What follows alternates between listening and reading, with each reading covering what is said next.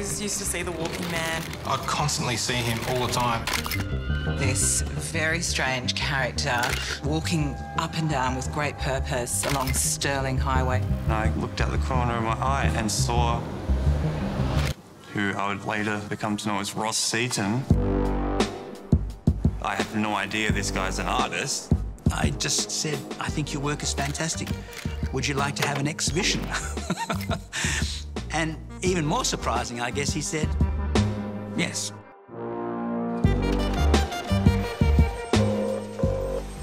And then I had a call.